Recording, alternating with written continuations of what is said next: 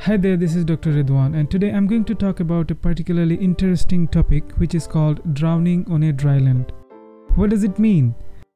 What does it actually mean by drowning into your own body fluid? Is it really possible? If it is, then how does it happen?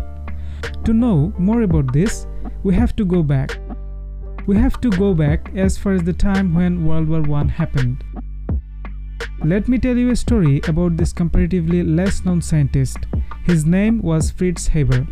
He was a German scientist who won the Nobel Prize for inventing a process called formation of ammonia from hydrogen and atmospheric nitrogen under conditions of high temperature and pressure. Before Fritz Haber, nobody actually knew how to produce ammonia in the lab. And why is it important? Because we need nitrogen to grow our food in the field. The nitrogen you have in your body right now probably came from the process that was once invented by Fritz Heber. But Heber was a patriot. During the World War I, he was appointed by the German military to develop poisonous gas. Those were used in trench warfares. A scientist turned into a killer who actually is responsible for developing a process to feed the entire population of the world today. The poisonous gases, those were developed by Dr. Heber and his team, were so deadly that they would kill thousands of soldiers in a matter of seconds to minutes. These poisonous gases would attack the lungs of the victim and irritate the respiratory epithelium so much that the lungs would try to compensate this irritation by secreting fluid into the alveolar space. That would result in excruciating death of the soldiers due to the respiratory failure, because the lungs would fill up with water in a very short period of time. We call this process pulmonary edema. I'm going to explain how this happens. But before we go into further discussion, let us look at the lungs anatomy first. Human respiratory tract starts from the nose and it ends with the alveoli. Alveoli are tiny air sacs found at the very end of the airways. At the end of the nasopharynx, trachea starts, which gradually branches into bronchi, just like the branches of a tree but upside down. The trachea divides into the right and left bronchi and then enters into the hilum of the lungs.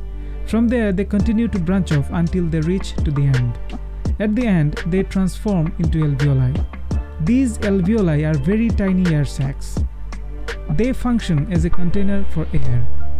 From these containers, red blood cells absorb oxygen, and before leaving the alveoli, they also dump the carbon dioxide into them, so that it can be released into the air.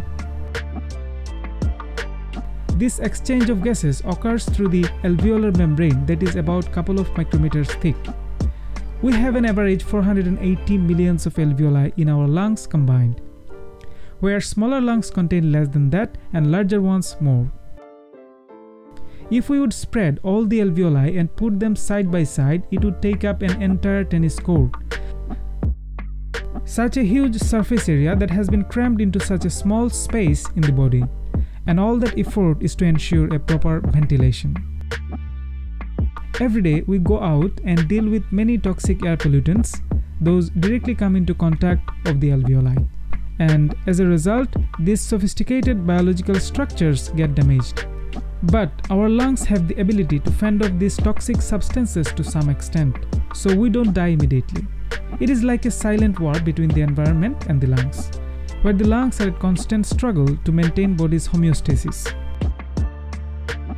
Dr. Fritz Heber was researching for a gas that would absolutely overcome resistance of the lungs to obnoxious air particulates, and finally he found one. It was the chlorine gas. This gas is so deadly that even a minuscule amount, if enters into the respiratory tract, would completely annihilate the respiratory epithelium and people would die. Let me explain how this happens.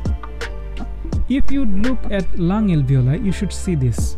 Please notice the tiny blood vessels, those are entangled around the alveolus. We call them alveolar capillaries. They are not actually separated from the alveolar wall, rather they are embedded into the alveolar wall. In fact, lung alveoli and capillaries share a same wall between them. When a toxic gas enters into the alveolar space, it reacts with the alveolar wall, and as a result, the alveolar wall gets damaged. This creates tiny pores within the alveolar wall, and the fluid content of the blood, which is predominantly water, starts to pour into the alveolar space. Slowly, the whole lung tissue drowns into the leaking fluid. This fluid in the alveolar space prevents entry of air into the lungs, just like the way it would happen if you would drown in water. Finally, respiratory failure sets in and the victim gradually starts to decline. If not resuscitated immediately, the victim would fall into a coma due to the hypoxia and finally die. The water that enters into the alveolar space comes from the blood. An adult individual has 5 to 6 liters of blood inside the body, and about 50 to 56% of that blood is actually water, minus the cellular components, of course. It is like we all are moving around with a deadly trap inside of our body, just waiting for a toxin to trigger the trap anytime, and it doesn't matter how far we live from the water, a dry drowning is always possible. That's all for today. I'll see you in the next video. Till then, take care.